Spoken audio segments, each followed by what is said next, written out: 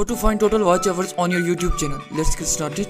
First of all, let's open Chrome and type YouTube. Once there, click on the three dots on top of Chrome and click on Request Desktop Site. Once in the desktop site, go to your channel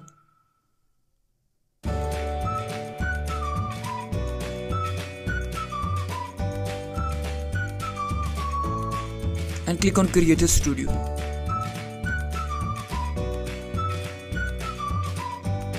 Alright, now click on Analytics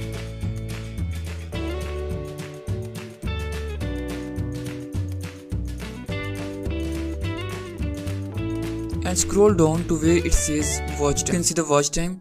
Now go to this arrow here and click on lifetime.